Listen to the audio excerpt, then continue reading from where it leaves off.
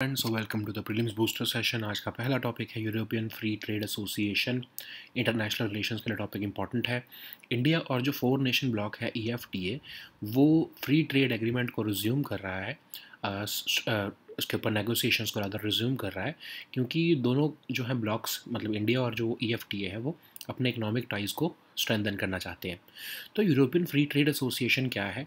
1960 में इसको Stockholm convention से बनाया गया, ताकि ये 4 कंट्रीज़ जो यूरोप में है वो अपनी फ्री ट्रेड और इकोनॉमिक इंटीग्रेशन कर सकें।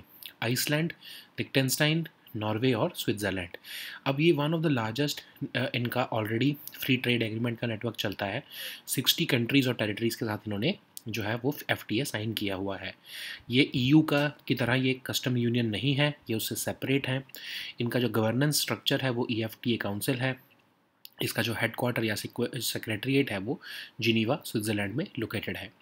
अब यूरोपियन इकोनॉमिक एरिया क्या है, ये EFTA से कैसे डिफरेंट है?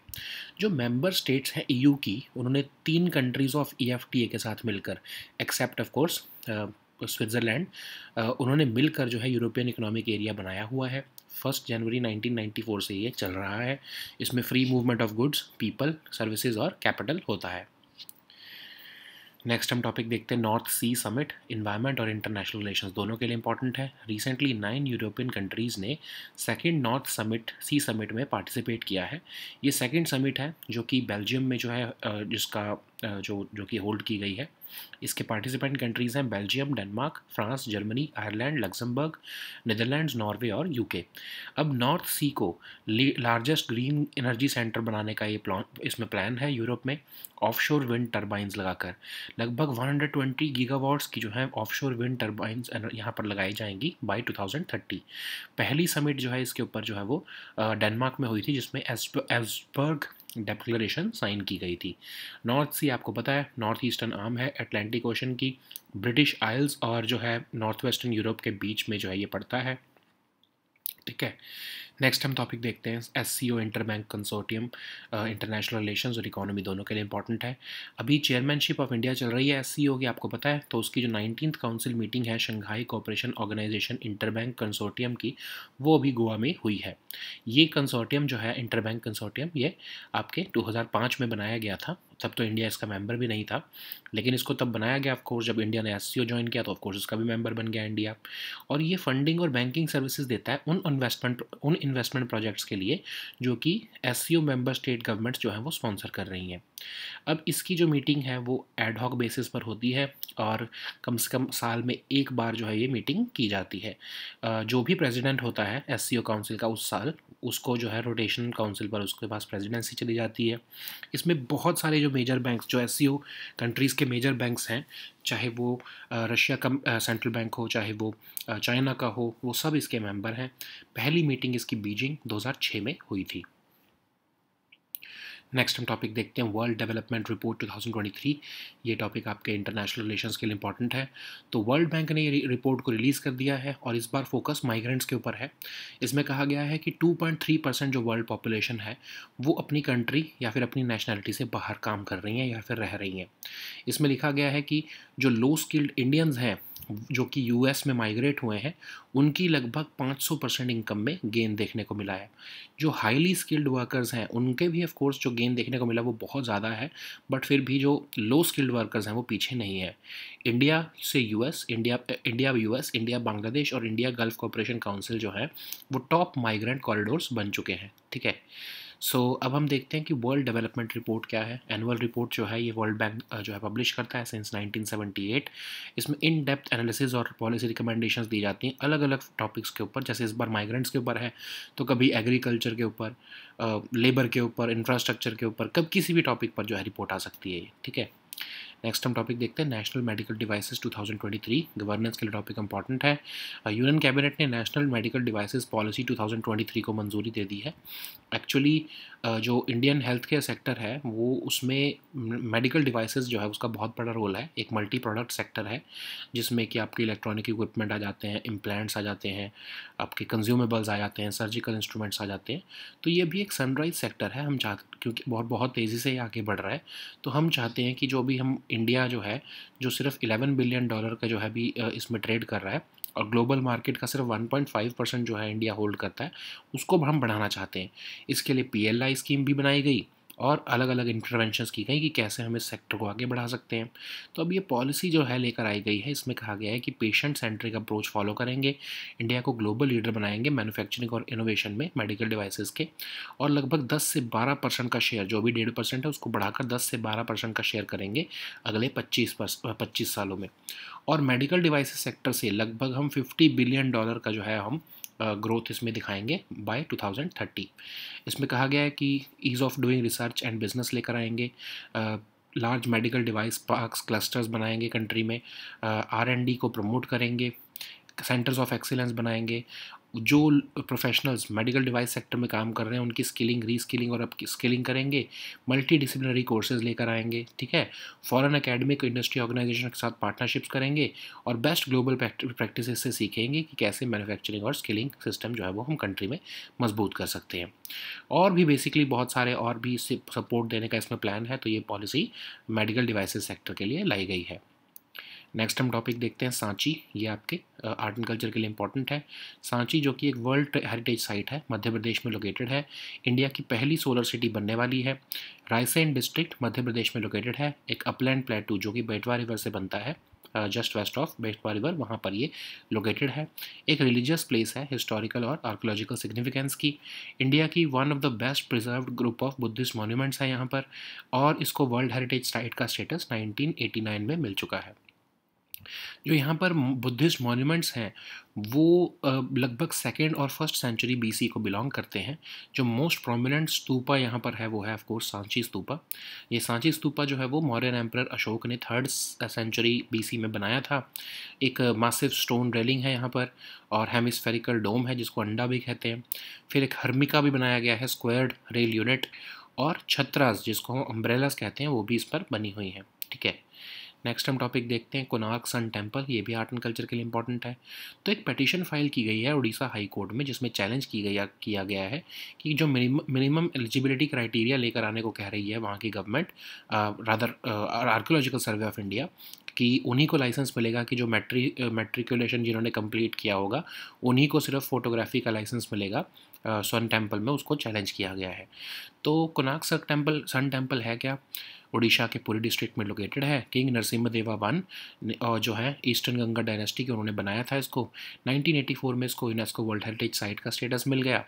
इसको हिंदू गॉड सूर्य को डेडिकेटेड ये टेम्पल है, सूर्य देवालय कहते हैं इसलिए इसको। कलिंग आर्किटेक्चर में बनाया गया है। 100 फीट इसका जो है सोलर चैरियट जो है वो इतना ज़्यादा हाइट का है। इसमें जो है जो इसका बेस है टेम्पल का, वहाँ पर एनिमल्स, फॉलिएज, वॉरियर्स और हॉर्सेस की जो है इमेजेस बनी हुई हैं। ये टेम्पल जो है ये खोंडलाइट रॉक से बनाया गया है। इसको हम ब्लैक पगोड़ा भी कहते हैं, ठीक है।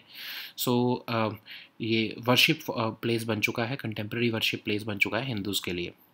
और यहाँ पर चंद्रभागा फेस्टिवल भी जो है वो हर साल फरवरी मंथ में कंडक्ट किया जाता है। नेक्स्ट हम टॉपिक देखते हैं इको सेंसिटिव जोन्स। इन्वायरमेंट के लिए टॉपिक इंपॉर्टेंट है। यहाँ जो सुप्रीम कोर्ट ने 2022 का अपना इको सेंसिटिव जोन्स से रिलेटेड ऑर्डर जो है उसको मॉडिफाई कर लिया है, जिसमें कहा गया था कि कम से कम 1 किलोमीटर का इको सेंसिटिव जोन हर नेशनल पार्क और वाइल्ड लाइफ सेंचुरी के आसपास होना चाहिए। अब हुआ क्या, इसका बैकग्राउंड देखते हैं। मिनिस्ट्री ऑफ एनवायरनमेंट जो है आपको एक पता है सेंट्रली स्पॉन्सर्ड स्कीम चलाती है, integrated development of wild life habitats, जिसमें जो है असिस्टेंस दी जाती है स्टेट्स को कि वो स्मॉल स्ट्रक्चर्स बना सकें आसपास जो है आपके नेशनल पार्क्स और वाइल्ड लाइफ सेंचुरीज़ के, और जो है आपके इको सेंसिटिव जोन्स का परमानेंट एरिया छोड़ सके। तो सुप्रीम कोर्ट ने 2022 में ऑर्डर इशू किया कि ह्यूमन हैबिटेशंस बढ़ती जा रही हैं इन नेशनल पार्क्स और वाइल्ड लाइफ सेंचुरीज़ के आसपास, तो इसीलिए जो है उन्होंने कहा कि कम से कम 1 किलोमीटर का एक डिस्टेंस जो है वो मेंटेन करके रखो, जिसको हम इको सेंसिटिव जोन कहेंगे, ठीक है। लेकिन अब कोर्ट ने क्या कहा है कि ऑफ कोर्स ये देखा गया बहुत सारी स्टेट्स, जैसे कि केरला की स्टेट गवर्नमेंट ने बोला था कि अगर हम करने लग जाएं ऐसे तो ऑफ कोर्स हमारा तो बहुत ही कम एरिया रह जाएगा हमारे पास, क्योंकि हमारी तो कोस्टल स्टेट भी है, ऊपर से बहुत सारे नेशनल पार्क्स और वाइल्ड लाइफ सेंचुरीज़ हैं हमारे पास। तो फिर जो है इसमें रिव्यू पटिशन डाली गई सेंट्रल गवर्नमेंट द्वारा, और फिर अब कोर्ट ने बोला है कि जिन एरियाज़ के लिए ऑलरेडी ड्राफ्ट या फाइनल नोटिफिकेशन जो है मिनिस्ट्री ऑफ एनवायरनमेंट निकाल चुकी है, उनके ऊपर ऑफ कोर्स ये जो है ये रूल एप्लीकेबल नहीं होगा, या फिर वो वाइल्ड लाइफ सेंचुरीज़ या फिर नेशनल पार्क्स जो इंटर स्टेट बॉर्डर्स पर लोकेटेड हैं और कॉमन बाउंड्रीज शेयर करते हैं, उनके ऊपर भी जो है ये नोटिफिकेशन जो है वो एप्लीकेबल नहीं होगा। और in any case supreme court ने बोला है कि कोई भी माइनिंग अलाउड नहीं होगी 1 किलोमीटर के रेडियस में इन नेशनल पार्क्स और सेंचुरीज से। तो इको सेंसिटिव जोन्स होते क्या हैं? ये वो फ्रेजाइल एरियाज़ हैं जो with in 10 kilometres of protected areas में पड़ते हैं, जैसे कि नेशनल पार्क्स और वाइल्ड लाइफ सेंचुरीज़ में। इसकी विड्थ जो है वो 10 किलोमीटर जितनी भी हो सकती है और एज लो एज 1 किलोमीटर भी हो सकती है, जितना सुप्रीम कोर्ट ने बोला है। तो बेसिकली ये काइंड ऑफ शॉक एब्जॉर्बर है, और इन्वायरमेंट प्रोटेक्शन एक्ट के अंदर इसको मिनिस्ट्री ऑफ एनवायरनमेंट डिक्लेयर करती रहती है। प्रोहिबिटेड एक्टिविटीज़ यहाँ पर लिखी गई हैं और परमिटेड एक्टिविटीज़ लिखी गई हैं, जैसे माइनिंग है, स्टोन क्वायरिंग है, क्रशिंग यूनिट्स, ये सब नहीं लगा सकते हैं। परमिटेड एक्टिविटीज़ क्या है? एग्रीकल्चर प्रैक्टिस कर सकते हो, हॉर्टिकल्चर भी प्रैक्टिस कर सकते हो, रेन वाटर हार्वेस्टिंग कर सकते हो, ऑर्गेनिक फार्मिंग कर सकते हो। ठीक है, तो मतलब बेसिकली जो आपकी ग्रीन एक्टिविटीज़ हैं वो आप वहाँ पर कंडक्ट कर सकते हो, बट वहाँ पर इन्वायरमेंट को डिस्ट्रॉय करना अलाउड नहीं होता है। ठीक है, so now let us see all these topics in English.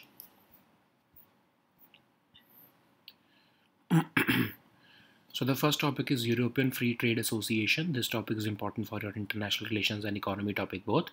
So India and the four nation bloc EFTA, European Free Trade Association, they are discussing ways to resume their negotiation for a free trade agreement because they want to strengthen the economic ties between the two regions. So European Free Trade Association was established in 1960 by the Stockholm Convention by these four member countries of this association: Iceland, Liechtenstein, Norway and Switzerland. So the aim is of course to promote free trade and economic integration between the member states. So they have largest network, they have one of the largest networks of free trade agreements. This EFTA has basically signed almost free trade agreements with almost 60 countries and territories. So in contrast to the EU, it is not a customs union. What is the governance structure? Of course, EFTA Council is the highest governing body of it, and its headquarters is located at Geneva, that is in Switzerland. So what is then European Economic Area? So it consists of members of the European Union and the three members of European Free Trade Association except Switzerland, because you know Switzerland has its a very well-known policy of neutrality. They have remained neutral, so they don't want to be a part or be associated with European Union in general. So the agreement was entered into into force in January 1994, and it allows free movement of goods, people, services and capital. So the next topic is North Sea Summit. This topic is again important for your international relations and environment topic. So 9 European countries have participated in the second North Sea Summit, and this second summit was held in Austin in Belgium. So which are the participant countries? Belgium, Denmark, France, Germany, Ireland, Luxembourg, Netherlands, Norway and UK. So North Sea, the aim of course of this meeting is summit is to make the North Sea as the largest green energy center in Europe, and by deploying almost 120 gigawatts of offshore wind energy structures in North Sea by the year 2030. The first such summit was held in 2022, and it led to the adoption of Esbjerg Declaration in Denmark. So what is North Sea? You know that it is a northeastern arm of Atlantic Ocean, and it is located between British Isles and mainland of northwestern Europe. So the next topic is SCO Interbank Consortium. This topic is again important for your international relations. So under the chairmanship of India, you know that India is the current chair of Shanghai Cooperation Organization. The 19th Council meeting of Shanghai Cooperation Organization Interbank Consortium was held in Goa. So this was established in 2005 when India was not even a member of SCO, but it provides funding and banking services for investment projects which are sponsored by the governments of SCO member states. So this council meets ad hoc upon the consensus of all parties at least once per year, and generally the presidency of the council is carried out on rotational basis, and it consists of major banks of the SCO member states, including the central banks of Russia, China, Kazakhstan, etc. So the first meeting of this consortium was held in Beijing in 2006. So the next topic is World Development Report. This topic is important for your international relations. So World Bank has recently released the World Development Report for 2023, and it is focusing upon migrants. So as per this report, 2.3% of the world's population is living outside their country or nationality, which means that they are migrants. So it has also found that low-skilled Indians who migrated to US have seen significant gain in their income of around 500%, but of course the highest gain is witnessed by the highly skilled workers who have migrated to US. So there are three major corridors, the top migrant corridors, which have been identified by this report. They are the India US, India Bangladesh, and India Gulf Cooperation Council migrant corridors. So this report is an annual report which is published by the World Bank since 1978, and it gives in-depth analysis and policy recommendations on various fields. Like this year the focus is on migrants, some year it may be on agriculture, some year on infrastructure, health, environment, etc.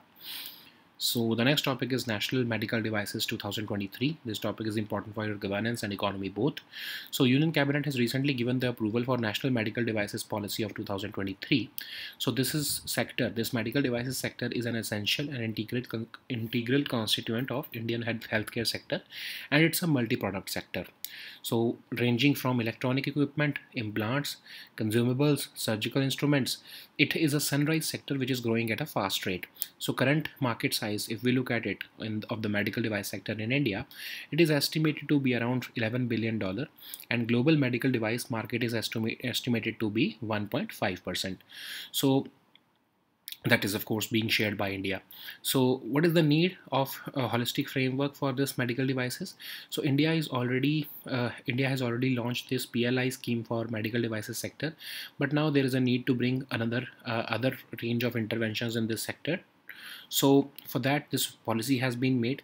So the aim is to have a patient-centric approach and emerge as a global leader in the manufacturing and innovation of medical devices by achieving about 10 to 12% of share in the global market over the next 25 years, and to increase the medical devices sector or to grow the medical devices sector from the present $11 billion to $50 billion by 2030. So how it would be done? Of course, we would be easing our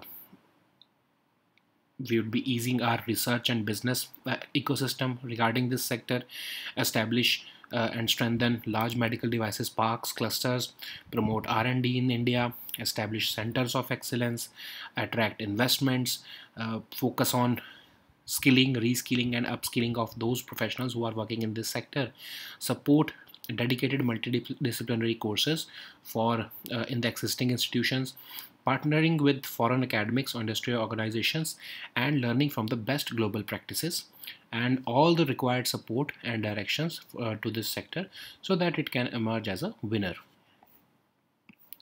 So the next topic is Sanchi. This topic is important for your art and culture section. So Sanchi, which is a World Heritage Site and located in Madhya Pradesh, is set to become the first solar city of India. So it is located in Raisen district of Madhya Pradesh. It lies on the upland plateau region just west of the Betwa river. So it is a religious place with historical and archaeological significance, and it is one of the best preserved group of Buddhist monuments of India. So a group of Buddhist monuments, most of which are date back to 2nd and 1st centuries BC, are comprise of this city of Sanchi. So it is the most prominent stupa here is the Sanchi stupa, of course, which was built by Ashoka, the Mauryan emperor, in 3rd century BC. It consists of an enclosed massive stone railing, and it consists of a hemispherical dome also called Anda, and it also has the squared rail unit called the Harmika, and of course there are umbrellas which are called Chhatras. So the next topic is Konark Sun Temple. This topic is important for your art and culture section. So a petition has been filed in Odisha High Court challenging the minimum eligibility criteria of matriculation, which has been adopted by the Archaeological Survey of India for issuing licenses to all those photographers who want to operate inside Sun Temple at Konark. So Konark Sun Temple is located in Odisha, that is in Puri district, and it was built by King Narasimha Deva I of Eastern Ganga dynasty in 1244. It has been declared as the World Heritage Site in 1984 by UNESCO, and it is the Surya Devalaya, which is of course dedicated to Hindu god Surya, and it is one of the classic example of Kalinga architecture. It has a 100 foot high solar chariot with 24 wheels, and which are being pulled by 6 horses, all carved from stone. So the wheels of the temple are sundials. The base of the temple consists of animal images, animal foliage, warrior images on horses, and the temple, which is built from Khondalites rocks, is also known as Black Pagoda. And every year in the month of February, Chandrabhaga festival is held here. So the next topic is eco-sensitive zones. This topic is important for our environment section. So Supreme Court has recently modified its 2022 order, which mandated a minimum 1 kilometer eco-sensitive zone around national parks or wildlife sanctuaries. So what is the background of this topic? So actually, you know that Ministry of Environment provides financial assistance to the states under the centrally sponsored scheme called the Integrated Development of Wildlife Habitats, and it includes financial assistance for eco-development activities also. These activities often involve construction of small structures in areas including in eco-sensitive zones. But in 2022, the Supreme Court raised concerns regarding the human habitations being built around these eco-sensitive zones. So the center had to approach seeking modification of this order because the Supreme Court had mandated that a minimum distance of 1 kilometer as eco-sensitive zone must be maintained, and several activities were prohibited in this area of 1 kilometer. So there were states like Kerala who were complaining that they have so many they have a long coastal line, they have so many wildlife sanctuaries and national parks, so they will be left with very less space because they are already having very dense population. So the court now modified its order, and it has said that it will not be applicable to all those eco-sensitive zones in respect to which draft and final notification has been issued by the Ministry of Environment, and it will also not be applicable to those national parks and sanctuaries where the interstate borders or common boundaries are there. Okay, but in any case, Supreme Court has underlined that no mining activity would be allowed in this area in the 1 kilometer radius, irrespective of the status. So what are these eco-sensitive zones? So basically they are the shock absorbers. They are the fragile areas which exist within 10 kilometers of protected areas like national parks or wildlife sanctuaries. So width can be as high as 10 kilometers and as low as 1 kilometer as per the recent judgment.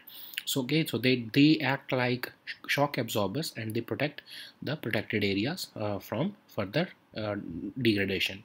So these are generally announced by the Environment Ministry under the Environment Protection Act of 1986. So there are certain activities which are prohibited here, and there are certain activities which are permitted here. So if you look at it, then only those activities which are green in nature will be permitted, and activities like commercial mining, stone quarrying, crushing units, tourism, etc., they will not be permitted in these eco-sensitive zones. So these were our topics for today. Please also download the weekly current affairs compilation from our Telegram group today. We'll meet next time with new topics. Until then, goodbye and take care.